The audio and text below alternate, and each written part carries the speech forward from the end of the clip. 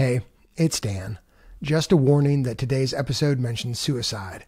Please listen with care. And if you or someone you know is having thoughts of suicide, you can call the National Suicide Prevention Lifeline at 1-800-273-8255.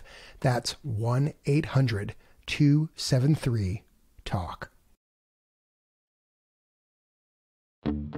In less than 6 months, America is getting a new phone number. It's a hotline for mental health emergencies that anyone, anywhere can dial with just 3 digits, 988. The goal? Better help for people struggling with suicide, addiction, schizophrenia. The hurdles are immense. Today, part 1 of a special series about what's at stake and who will answer the calls when 988 launches this July. From the studio at the Leonard Davis Institute at the University of Pennsylvania, I'm Dan Gorenstein. This is Trade-Offs.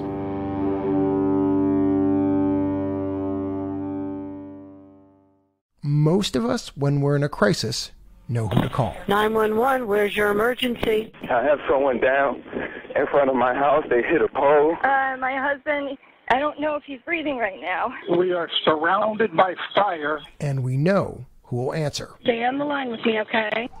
Paramedics, police, firefighters. 2 vehicles, unknown extent of injuries. But for people hallucinating, hurting themselves, or on the edge of overdosing, a 911 response can be dangerous, if not deadly. The family of a mentally ill woman gunned down by Chicago police says it didn't have to happen. Alex Domina. Michael Cordero says his name is William Sellers. There was shot 52-year-old Patrick Warren Sr. His mother now regrets calling the very agency she hoped would help her son. With no fast, safe alternative to 911, many people in crises like these simply go without any help, and the consequences are devastating. 46,000 Americans died by suicide in 2020. More than 90,000 that year died from drug overdoses. And that fall, Congress took action. If you are in the middle of a mental health crisis and you need help, you need to know who to call. In the midst of a pandemic and on the eve of the presidential election, October 17th, 2020, lawmakers passed a bill, Senate 2661, to designate 988 as creating this new hotline, 988. The law converts the existing National Suicide Prevention Lifeline from 10 digits down to just 3. But Congress wanted this phone number to be more than that. They saw it as a front door for people in all kinds of mental health crises. No matter where you are in the country, just like when you call 911, when you call 988, you'll be connected to mental health resources. In 2020, the current Suicide Lifeline got roughly 3 million calls and texts. As many as 12 million may come through this wider 988 door starting in July. As mental health advocates see it, that's 12 million opportunities to greet people with better, safer crisis services than they've had before. Thanks to 988, some communities across the country are now hustling to make over their local mental health care systems, adding new places to send people and new staff to help. Roughly 30 million Americans are not in any kind of treatment for their mental illness. 46-year-old Andrea Harrison was one of them. Untreated childhood trauma had led her to pills, then crack, and then heroin. Andrea's story illustrates 2 things about those 12 million calls and texts that may come in. 1, how quickly a crisis can strike, and 2, how tenuous and potent a crisis can be. A rare chance to get someone the help that they need, or a missed opportunity that could cost someone their life. Andrea's crisis began in an alley in Huntington, West Virginia. I wake up and I'm terrified. She'd just been revived by paramedics after overdosing on heroin. All her usual thoughts tumbled through her mind that June morning in 2012. Am I going to be arrested? How am I going to get my next fix? And a new idea. I could choose to not be here. Her sons were 10 and 12. Andrea had vowed to never take her life. That's how her mom, Dinah, had died. Andrea had never forgiven her for that, but today the idea of suicide seemed to fit. And that scared me. It scared me to death. Andrea's life had ended up a lot like Dinah's in nearly every other way. Poverty, addiction, homelessness, drifting in and out of her kids' lives. Andrea wandered around all day, haunted by thoughts of her mom and scared of what she might do to herself. In the evening, she camped out in an abandoned house. It's cold, it's middle of the night, and it's pitch black, and I'm alone. Shaking from withdrawal, Andrea made a decision. She would kill herself. My kids would not have to suffer and be embarrassed and ashamed and neglected and abandoned by the person that they should be able to depend on the most.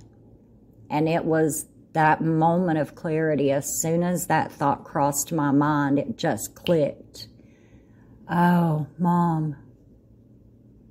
Poor thing. Now I understand how you made the decision that you made. Bless your heart. The anger and the resentment disappeared in that moment. And I could only feel so sad that that was her only way out. As much as Andrea's life mirrored Dinah's, Andrea knew something her mom didn't. The long tail of suicide, the guilt, the hurt, the unanswerable questions. I did not want that to happen to me and my children.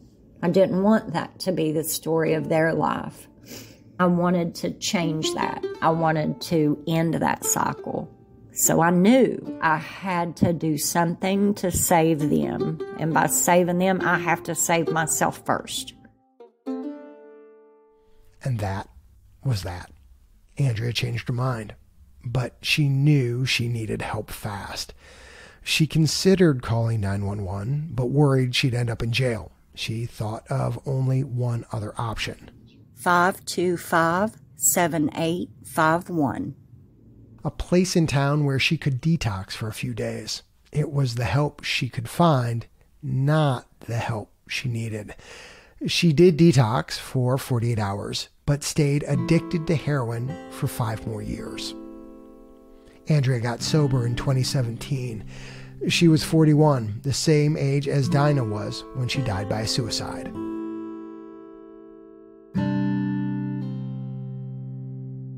Andrea is 46 now and deeply involved in the local recovery community.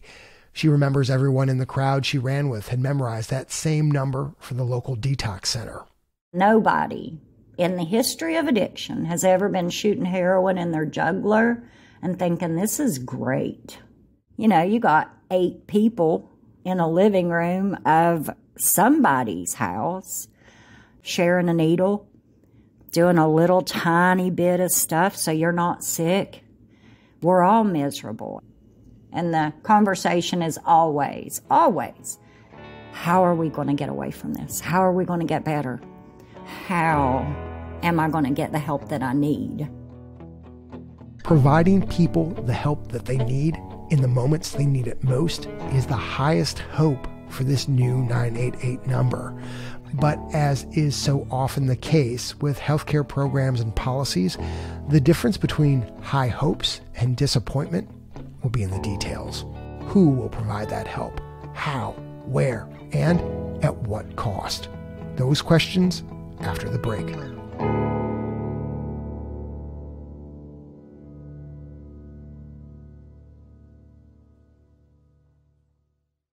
Welcome back.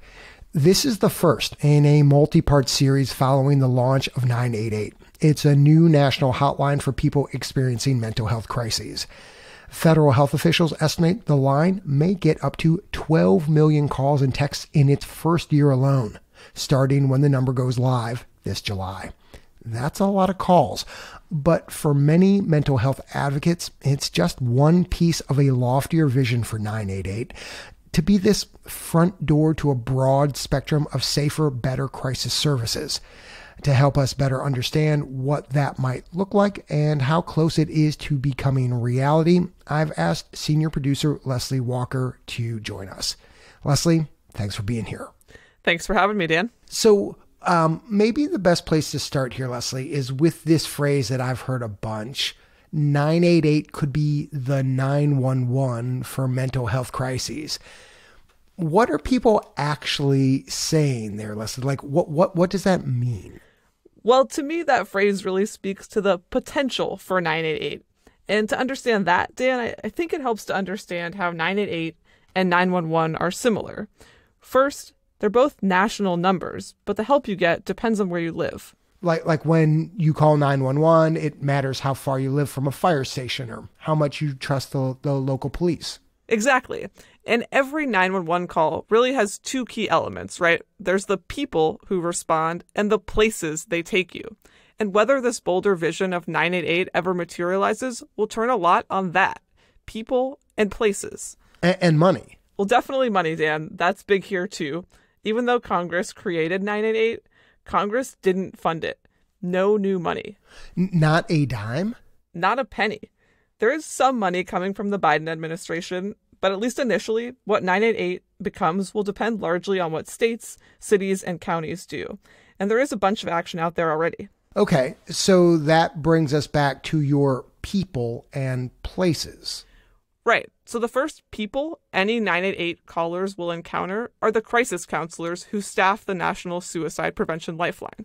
Now, just to remind folks, that's the 10-digit hotline that Congress has repurposed as the foundation for 988. Exactly. And that lifeline is staffed locally by counselors in more than 180 call centers around the country. They all look and operate pretty differently, but at their core, they provide the same basics: emotional support, possibly some referrals to local mental health services.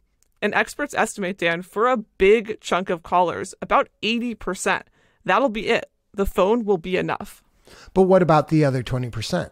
So ideally, the call center would dispatch some type of first responder to the caller's location, just like 911. And here is where communities are starting to make some pretty different choices, because a lot of those first responders are police, and police scare a lot of people. If 988 is executed the way 911 is executed, people will die. Madhuri Jha directs the Kennedy-Satcher Center for Mental Health Equity at the Morehouse School of Medicine, and she says the data justify people's fears. The Washington Post reports police have fatally shot more than 1,500 people with mental illness in just the last 6 years. That's the fear that kept Andrea Harrison from calling 911 that night back in 2012.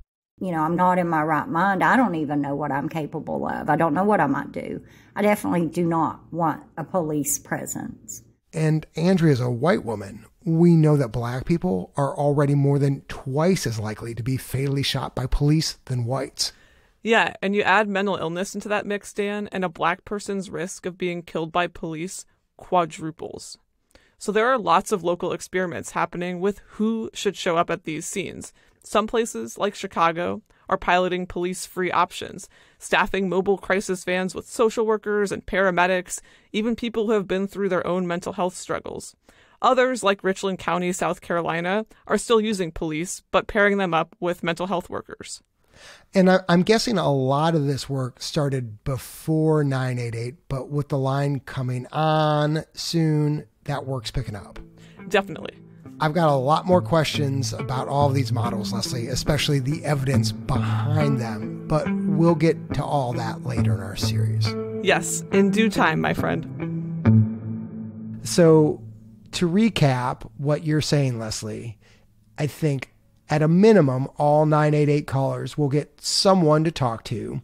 In serious cases, police or mental health workers may come to their home. Now, what would happen from there? Like, what are these places folks like Andrea will go if they do need more help? Well, so right now, when people like Andrea call 911, most of the time they end up in a hospital or in jail. More than 2 million people each year with a mental illness are booked into our nation's jails and prisons. It's a huge number. Hannah Wesolowski directs policy for the National Alliance on Mental Illness. Advocates like her see 988 as a chance to really shrink that number. And I can imagine that has appeal for policymakers. If you can keep people out of the hospital, if you can keep them out of jail, maybe you could start to see some savings. That's definitely a point advocates make, and there is some data to suggest that's possible. But callers will have this wide range of needs. If communities want to meet them, they're going to need traditional options like detox centers and inpatient beds. Plus, Dan, you've got some newer stuff happening too. States like Arizona have even embraced a kind of short-term facility literally called a living room with recliners and couches where people in crisis can rest and make a recovery plan. So, Leslie, you've made it pretty clear that we're in a moment here where 988 could be this rare national opportunity to welcome a lot more people in crisis into care, but with no clear blueprint of what to actually build. There's a lot of concern that this opportunity is going to slip away. Yeah, a lot of experts I talk to can easily imagine this local approach will, in a lot of places, lead right back to the status quo. Long wait lists, inadequate services, and they know better than anyone else what more of the same really means. More suicides, more overdoses, more lives lost. This does represent a chance to get it right from the beginning, and I don't want us to be coming back 10, 15 years from now trying to fix what we are about to roll out. That's Ben Miller. He runs Wellbeing Trust, a national mental health philanthropy. I talked to him back in December. My biggest fear is that we're going to have 51 versions of bad. People are not necessarily going to have the comprehensive vision that they're going to need for this to be meaningful. Leslie, there's probably like a laundry list of reasons why we might end up with Ben's 51 versions of bad: staffing, stigma, training, tech. And we'll get into some of that later in the series. But I want to focus on what sounds like the single most important key to getting to 51 versions of good. That F word I brought up at the start of our talk. I thought we bleeped that one out. Funding, Walker, funding. Right. Okay. So earlier, I did mention some federal dollars earmarked for 988. Last December, the Department of Health and Human Services committed nearly $300 million to, quote, shore up, scale up, and staff up the National Suicide Prevention Lifeline and its local call centers. Advocates say it's not enough, but it's a start. And what about funding for all the services that could come after the call? The mobile crisis teams, the care facilities? So that picture's a lot less clear, and that has states scrambling, piecing together federal mental health grants, Medicaid dollars, dipping into pots of money wherever they can find them. It's also got advocates like Hannah Wesolowski frustrated. We have funded mental health this way for decades. It is pennies here, pennies there. It is out of the goodness of people's hearts that organizations are there to support people experiencing mental health conditions. I'm hoping policymakers make the investments that we know we need to make. Have these advocates outlined what a bigger, better funding strategy might look like? Because, I mean, at its most ambitious, this sounds like a ton of stuff to fund, given how meager our mental health care system is to begin with. Where should all of this money come from, Leslie? So people like Hannah basically believe 3 different groups should split the tab for 988 and all the services that surround it. The federal government, and there's a couple bills in Congress aimed at this. Then there's the states, who are allowed to tack fees onto people's cell phone bills to pay for some 988 services. That's how 911 is funded, right? Through your phone bill. It is, about $1 a month for most people. But these new charges have to pass through legislatures, and that's been tricky so far. Just 4 states succeeded last year. And who's the third group? Well then, Dan, you've got health insurers. And there's this pretty interesting bipartisan bill in Congress right now that would require most insurers, including Obamacare plans, employer plans, even Medicare and Medicaid, to reimburse this full spectrum of crisis services, from mobile teams to urgent care facilities. It would also, for the first time, set federal standards for what those services need to provide, so insurers know what they're paying for and what they're getting in return. Wow, that sounds fascinating, and like it could be... sorry for the cliche, it could be a game changer. Does it have any shot at passing? Well, it has bipartisan support, but it's still in the pretty early stages, so it's hard to say. Leslie, I guess I want to end this conversation with the sense that there's this pretty big gap in most places between what 988 will be and what it could be, without a lot of hope that that gap's going to close anytime soon. Is that how you're feeling at this point in your reporting? I think there's no doubt the road between here and July is going to be bumpy, and most experts have told me they expect it's going to be like that for a long time. But here's why I think we'll at least see some progress. I guess you could call it the X factor. It's all the people I've met who are digging in, rolling up their sleeves, excited to answer these calls. And that includes Andrea Harrison, National Suicide Prevention Lifeline. This is Andrea. How can I help you? Who now works for a crisis call center in West Virginia. Okay, so do you think that you need to go to a treatment center? It's a job that brings her almost as much joy as the bond she's rebuilt with her two sons, one who texts her daily and the other who writes her weekly from his military base. They adore me. They think that I hung the moon, and I don't deserve that. But it's mine.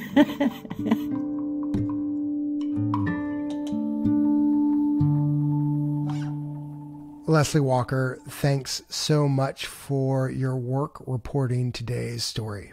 You're welcome, Dan. And just a quick note to our listeners, Leslie is pregnant, so this will be the last time you hear from her for a while. Congratulations, Leslie. We're all so happy for you and your growing family, and we'll see you in the fall. Thanks, Dan. Pod baby, here we come. And this is just the start, folks. With the help from Leslie and the rest of our team, we will be following 988's rollout over the course of this year, checking in with national experts and closely following the journeys of 2 local crisis care organizations, including Andrea's in West Virginia. If you have a tip or a suggestion for our 988 series, something going wrong or right in your community's preparations for 988, email us at info@tradeoffs.org. I'm Dan Gorenstein, and this is Trade-Offs.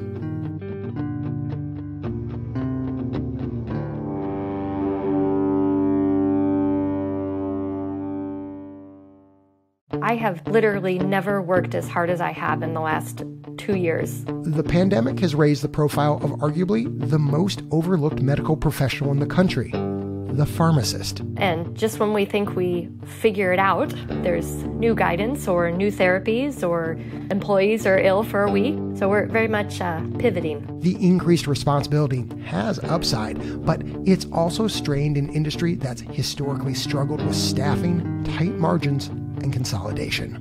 Next week on Trade-Offs, a pharmacist in Iowa shares what life is like nearly 2 years into the pandemic.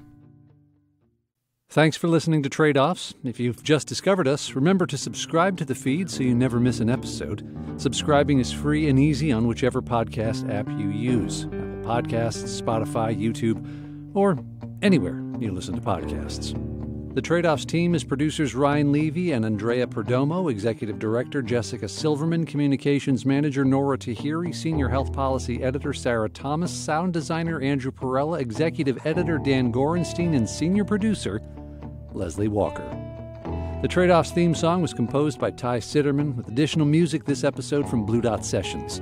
This episode is part of a series on 988, supported in part by the Sososei Foundation. Special thanks to Kate Cahan for her invaluable editing help this week. Additional thanks to Lotta Menon, Kelsey DePiro, Kenzie Leffingwell, Shatara Stroman, Amy Watson, Matt Goldman, Aisha Delaney Brumsey, David Lloyd, Ted Lutterman, Angela Kimball, John Goldfinger, Eric Rafla Yuan, Laura Evans, Joe Pyle, Lisa Pollock, and Alex Picard. Thanks also to all our listeners who helped to support our work, including Aditi Sen, Christopher Carcione, and David Gottesman. Trade-Offs is supported by the Robert Wood Johnson Foundation, Arnold Ventures, West Health, the Better Care Playbook, the Leonard Davis Institute of Health Economics at the University of Pennsylvania, the Sososei Foundation, and the National Institute for Healthcare Management Foundation. The views expressed in this episode are those of the individuals and not those of Trade-Off staff, advisors, or funders.